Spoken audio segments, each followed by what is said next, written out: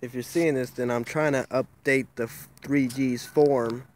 The latest update, I'm going to be doing the coil on plug conversion with the Hondarulez. So you can see I got my my boom slang, got everything soldered in as recommended.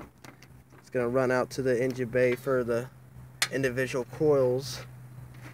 Here's a bracket I made to bolt to the head that's going to hold the coils.